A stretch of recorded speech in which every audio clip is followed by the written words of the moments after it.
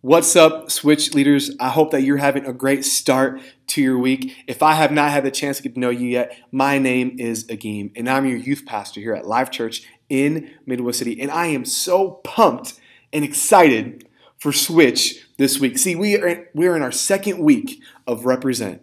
And this week talks about, are you a reflection of Christ? Are you representing Jesus in the way that you live? It's going to be a great week for you to connect with your students and help even develop and deepen their faith in Christ.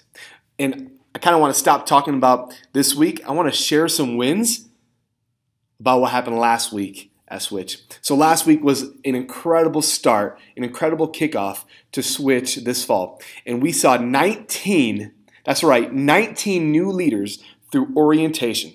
That's 19 new leaders that's going to beef up our team. They're going to make us stronger. They're going to make us bigger. They're going to make us better as we have the joy and the privilege of leading students to become fully devoted followers of Christ. And on top of that, I know you're thinking, Agim, how can that even be on top of that? Like 19 new leaders is incredible. I know. Just listen. We had 31. We saw 31 students raise their hand to start a relationship with Jesus Christ. We get to be a part of this. We saw 31 students raise their hand, and we get to be a part of it. And it's because of leaders like you that we're seeing lives change. You see, you're giving up things you love for things you love even more. It's an honor to sacrifice for God, for Christ, and His church.